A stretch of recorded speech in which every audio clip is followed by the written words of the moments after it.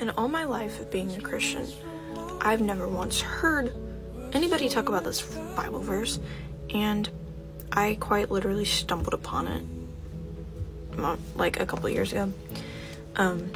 But I always love sharing it with people because so many people are like, why does God allow these things to happen to people? And like, why did this person die?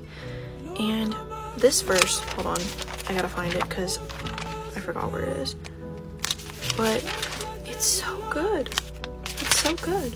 Okay, Isaiah 57 verses 1 through 2. Good people pass away. Godly often die before their time. But no one seems to care or wonder why. No one seems to understand that God is protecting them from the evil to come.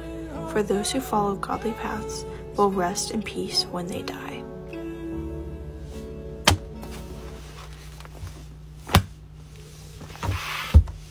Amen.